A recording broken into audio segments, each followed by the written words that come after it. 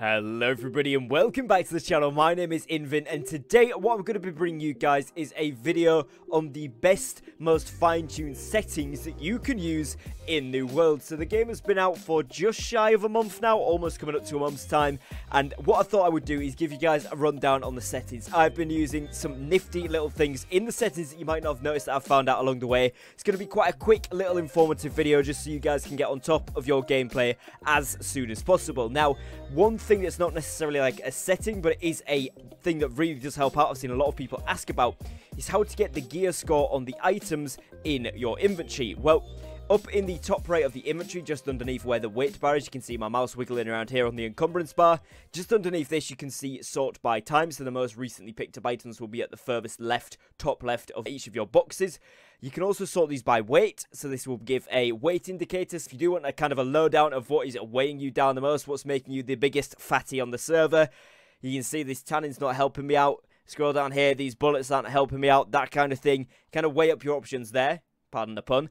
Then we move to gear score if you do want to look at that, and that is where you're going to be able to see the gear score of the items that are currently in your inventory. Now, it doesn't show the stuff you have equipped, but obviously anything you do unequip, it will then tell you the gear score there. So it says, you know, 570 next to that one, 500 next to the chef's hat, 515 miners pants, etc, etc. And this is a really clear-cut way so that when you pick something up, you can see if it's going to be a good gear score, and then obviously look at it whether it's worth the stats. Obviously, if it's massively lower than your currently equipped gear score, even if it's got good stats, might not be worth it, but it might be as well. So it's kind of up to you how you want to play this, but I think that's a lot of questions I've seen about how to get the gear score on the items. You just press gear score high to low. Now, this doesn't seem to toggle low to high or anything like that, but you can have it high to low, so you always get the top left being the best item or the highest gear score item that you have in each thing, so like apparel, utilities, etc, etc. Now, you can also sort this by tier, but again, that then gets rid of the numerical values. I just figured a lot of people have seen this in a lot of YouTubers and streamers' things, and I've been seeing tons of comments about it, so I thought I would start off the video with that for you guys right there. So, moving fully into the settings part of the video here then. Well, first of all, you've got keybinds, and one really important thing here, if you are bothered about swapping weapons a little bit quicker, you know, you wanted to maybe get those rotations off,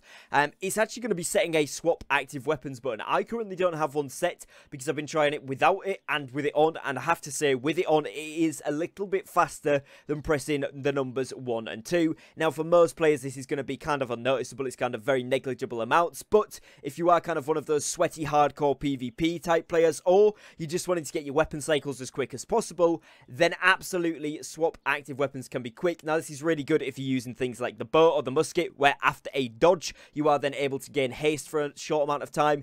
This can be really, really good for that and can help you do this a lot quicker. Now, moving on to the preferences here, as you guys can see, these are literally what it says on the tin. One thing you can do, obviously, is set a bad words from the chat filter on, so if people are swearing and such when you're recording, I usually turn this one on, and then when I'm not recording, I'll turn it off because it doesn't faze me too much personally, but obviously for recording purposes, it helps a little bit to have that on.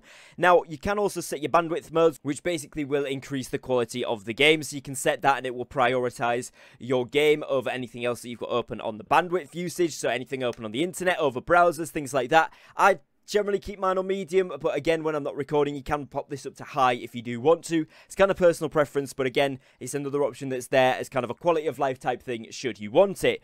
Moving into the gameplay, there's a few things here. I always turn enable camera shake off. This is just going to basically help you to hit shots more accurately with ranged weapons, so muskets and bows. It's going to be very useful because when you get hit by something, your camera doesn't shake all over the shop, so you should actually be able to hit a few more shots nice and accurately. It's entirely up to you, though. You can, you know, put it on if you want that effect. Personally, not for me.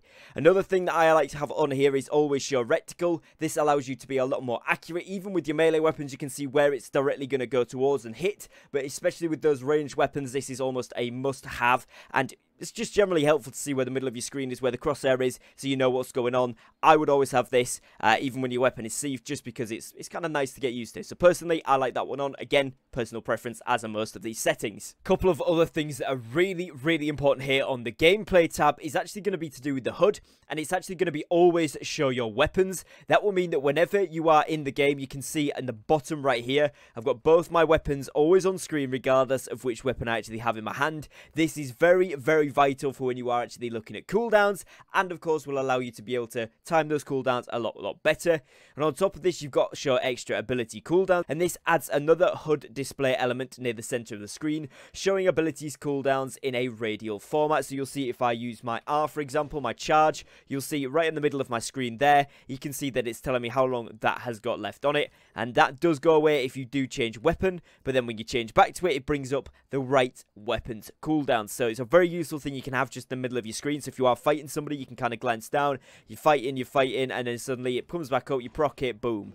And as simple as that, so it really does help. Now, kind of another massively personal preference based one, but one that's very important to look at, is targeted healing. Personally, I like this off because you are just able to kind of maneuver things around a little bit easier, but if you turn this on, it will target the nearest active player, and then you can kind of use the scroll wheel to go up and down your party to be able to heal those guys better. You can also kind of flick it around a little bit, and you will be able to transfer particularly things like Sacred Grounds even to people that aren't in your party.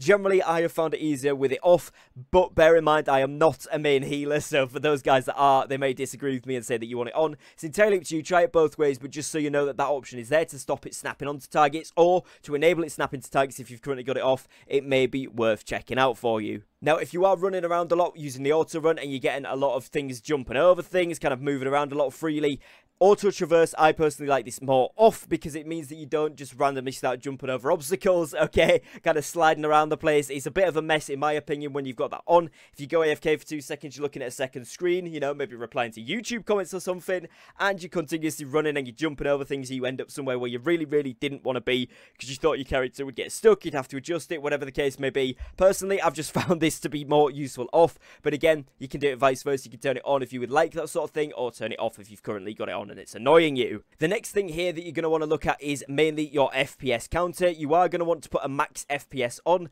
I currently have the capacity for 144 Hz on the monitor, but if I do this uncapped and put VSync on, it kind of works. Personally, for me, I've found 60 FPS to be more than enough. Even in wars, it generally stays, as you guys can probably see in the top right, just about. It does actually say 72 for some reason. No idea why that is, but it says 72 FPS, and it never really drops down below that, even in towns, even in wars.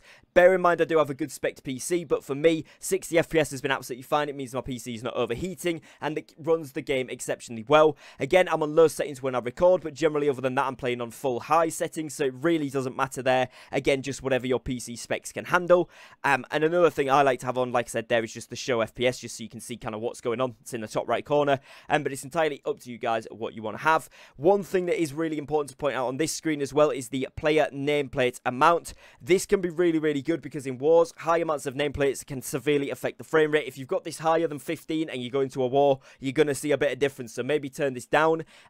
Again, equally, if you've got a really good PC and you want to see more of those, you know, by all means, you can turn this up, but do bear in mind that it will impact the performance quite a lot by having more of these available. A couple of things here on the communications tab that you might want to have a quick look at is enable chat alerts, so it shows alerts when the chat is closed. Close the chat after sending a message. I like this one. Also, you can put on the message time if you do want to do that. Some people in guilds particularly like to do it so they can see how old a request is or whatever.